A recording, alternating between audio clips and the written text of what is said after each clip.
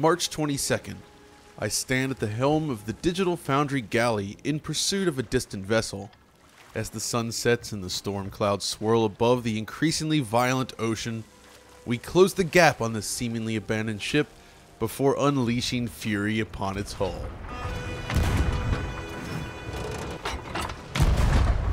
As we begin our search for its captain on a nearby island, First Mate Alex calls for aid as the surviving captain emerges from a swirling sea in search of revenge. We face down our foe in a round of Bethesda-style combat, but ultimately plunge into Davy Jones's locker. Welcome to Sea of Thieves, a world of stories big and small, but perhaps none as significant as the tale of Rare itself and the journey to this point. It has been quite some time since the last proper Rare game after all, but the streak has finally ended, and this week Rare has unleashed its long-in-development pirate simulator. Sea of Thieves also marks the first time Rare has adopted a third-party engine for one of its marquee titles. In this case, Rare is using Unreal Engine 4 to bring its world to life. Today then, we're going to shine a lantern on the technology and art design responsible for this gorgeous game.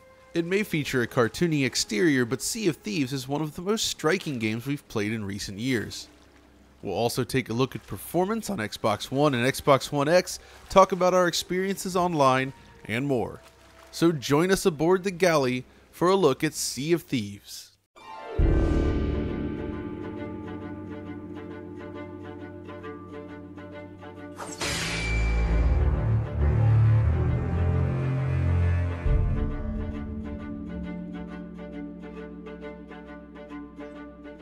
From the moment you first begin your adventure, it's clear that Sea of Thieves has a lot to offer visually. With its vast oceans, gorgeous cloud simulation, and richly detailed islands, it's an unexpectedly attractive game. But before we jump into each element used to construct this world, let's begin with our customary look at image quality. After lacking support for Xbox One X in every beta test leading up to release, we were pleased to discover that the final game does indeed support Microsoft's latest machine by offering full native 4K rendering. Image quality throughout is top notch as a result. Now we can't show it here, but Sea of Thieves also offers one of the finest implementations of HDR we've seen to date. The contrast between light and dark areas is stronger than many other titles, and HDR genuinely contributes to its rich atmosphere. It's just a shame that HDR is only available on Xbox One. PC users are not given the option. As for the original Xbox One, or in this case Xbox One S, Sea of Thieves is a 1600 by 900 game, which leaves us with a rather blurry image in comparison to the X. Thankfully, all versions of the game share the same great underlying visual design. The world of Sea of Thieves is basically divided up into chunks: the sea, the sky, the islands, and the objects within them. So let's begin with a look at the ocean. A complex dynamic wave system has been engineered, enabling a wide variety of conditions ranging from a calm, clear ocean to powerful, stormy waves. These waves are synchronized between individual systems too, allowing the simulation to line up between each player when playing online. The ocean exhibits proper foam simulation, while light refracts and reflects realistically off its surface, leading to a highly realistic but stylized design. As the sun sets, realistic specular highlights are visible across its surface, while light pierces cresting waves during certain times of day. The variation in color here is truly outstanding, and it never feels repetitive. This is all enhanced with VFX ranging from the spray of water against your ship while navigating during a storm, to water caustics below the surface as you swim into the depths of the ocean. Reflections are another interesting thing. Rather than relying on screen space reflections like many other games today, which can exhibit flaws in large bodies such as this, Rare opted for what appear to be geometric reflections instead.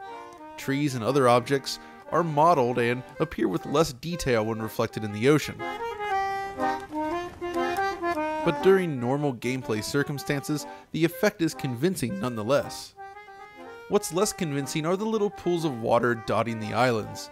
Basic cube maps are employed here, leading to less realistic reflections.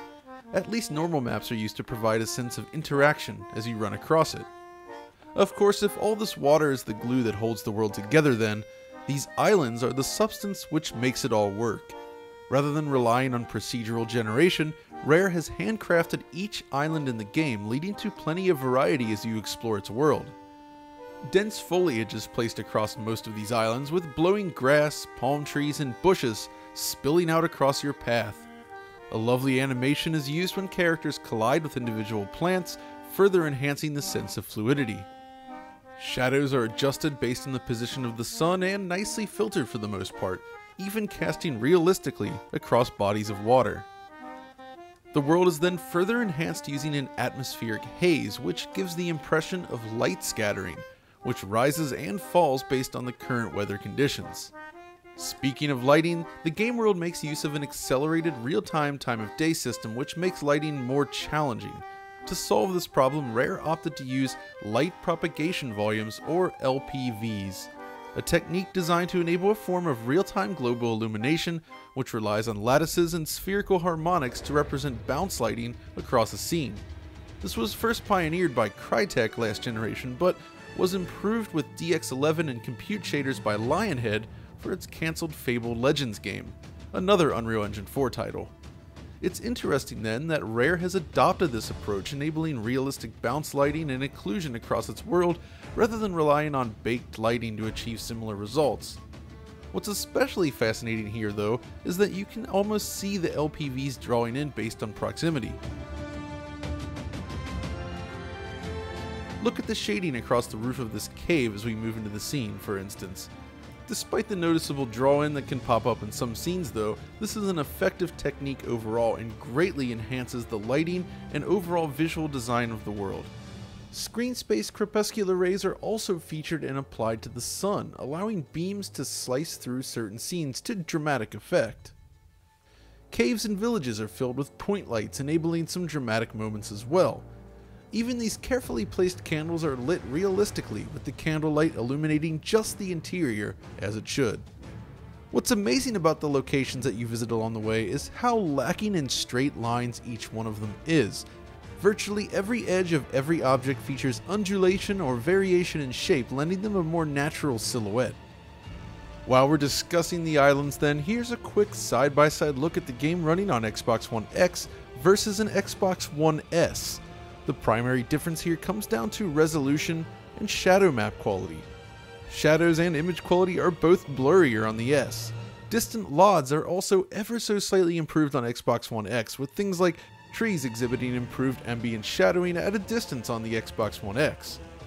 The two look reasonably comparable at a glance, but when you're playing it on an actual TV, the lower resolution and slightly reduced detail levels on Xbox One S really stand out. Whether using a 1080p or 4K display, the Xbox One X exhibits dramatically improved overall image quality. It's still a great looking game either way, but if you have an Xbox One X, clearly that's the way to play it. But one feature that is equally high quality on both Xbox consoles is the sky. You spend a lot of time with a clear view of the sky in this game, thus it plays a very important role in the overall presentation. So what are they doing here? Cloud rendering is a difficult problem to solve. Some games take an expensive volumetric approach, while others resort to two-dimensional planes. Sea of Thieves, however, features a fully geometric cloud system. That's right, each cloud is built from a simple model that is manipulated in an off-screen buffer and then fed back into the main image, hence why we see some screen space artifacts here along the edge of the screen. The cloud models themselves are extremely simple, averaging around 850 vertices or so, and it is lit in a per vertex fashion rather than per pixel, but the blurring and distortion performed off-screen allows them to appear soft and fluffy around the edges.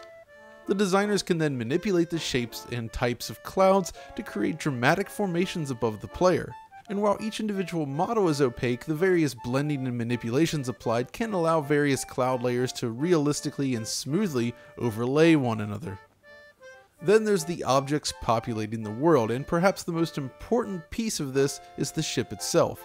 You spend a lot of time on these vessels, and Rare has done a great job capturing the sense of sailing across the ocean on a large hunk of wood. As you glide across the water, the ropes sway, sails swoosh in the wind, lanterns rattle back and forth, and an impressive water shader allows the waves to wash over the deck, giving the impression of water filling the ship. When you take damage, parallax occlusion maps are even used to give depth to the splintered hull. Taken together, there's a real sense of heft to each vessel as a result of all these subtle animations.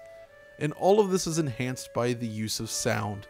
The sound of wood creaking, sails taking on wind, and water washing over the deck is handled superbly, and when a storm rolls in, the support for proper 7.1 audio really helps immerse you into the world.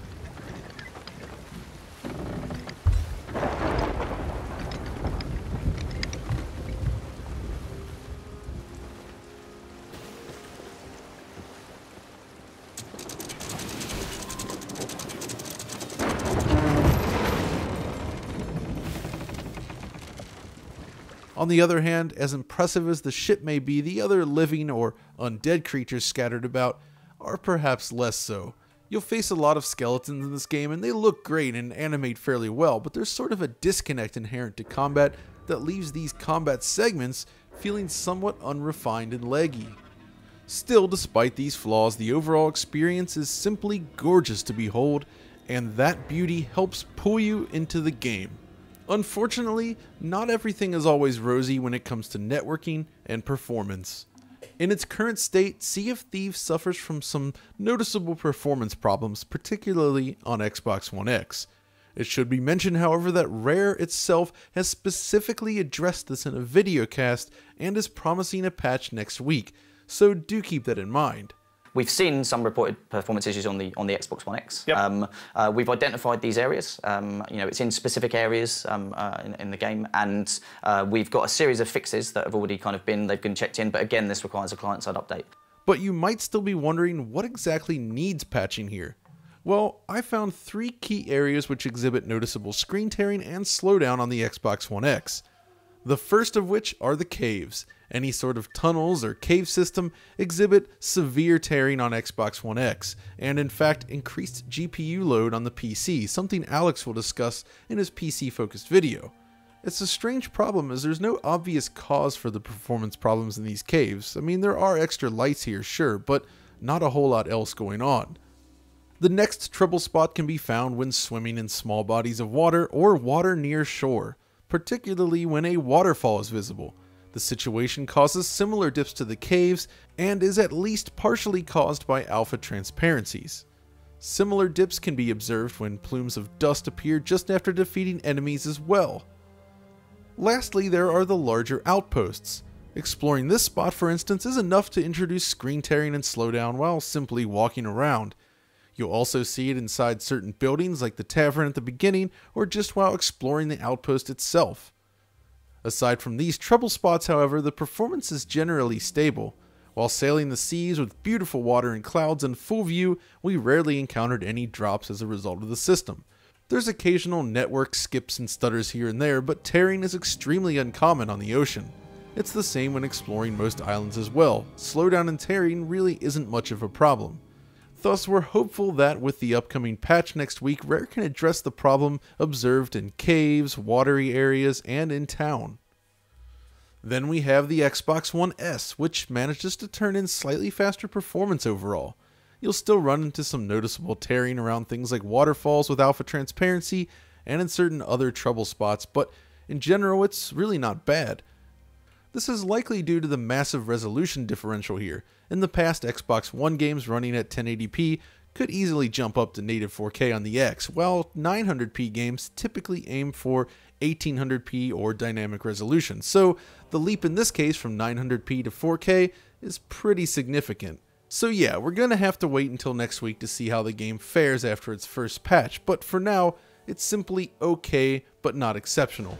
Now, the 30 FPS frame rate of the game could have been enhanced further though, if object and camera motion blur had remained active. You see, in the earliest revealed trailer for the game, you can actually see this in action. Smooth motion blur is fully engaged in this trailer and it looks really nice. We also spotted higher resolution shadow maps in this early trailer, but hey, it was pre-release, right? Motion blur is a common Unreal Engine feature though, and it's disappointing that the developers don't offer it in the options menu. So if anyone from the tech team is watching this at Rare, maybe you can hide the option to enable motion blur in a treasure chest or something. That would be pretty fun, right? Of course, motion blur has its own performance penalty, so perhaps it's not viable here, but it would be an awesome addition if possible. There is another issue I wanted to mention then, and that is related to networking. During the first couple of days, I regularly encountered what is known as a cyan beard error, which suggests that there's a network problem, even though I remain connected to my Xbox Live party. It's an issue I haven't run into with any other Xbox Live games, but here I was disconnected basically every 20 minutes like clockwork. I saw some mentions online suggesting that disabling IP version 6 would improve the situation, but it seemed kind of unlikely to me. Well, after running out of options, I did disable it on my router, and sure enough, the problem was eliminated entirely and I could play for hours without an issue. If I re-enable IPv6, however, the issue returns in full force. This really shouldn't be necessary, but for those encountering a similar problem, it's certainly worth a try. Overall then, I've walked away from Sea of Thieves rather impressed with what Rare has constructed. It's an atypical multiplayer experience. There's no leveling up, and the only difference between a seasoned player and a new one is actual experience. This isn't your typical cynical, loot-filled open world game. It feels like an honest attempt to create a fun adventure that you can have with your friends. And the underlying tech helps make that possible. The types of encounters you'll run into and the ability to coexist in this weird, crazy world is just awesome. It almost calls to mind the type of multiplayer experience I had in the past with Journey, which is a very good thing indeed. But if you're someone that demands an endless list of things to do and loot around every corner, it's a bit of a tough sell, but if you approach it with an open mind and go in expecting something a little different, there's a lot to love here. It'll certainly be interesting to see how the game fares going forward. That's all from me for now though. If you enjoyed this lighthearted look at Sea of Thieves, be sure to like, subscribe, and follow us on Twitter to see more. And until next time, this is Captain John signing off.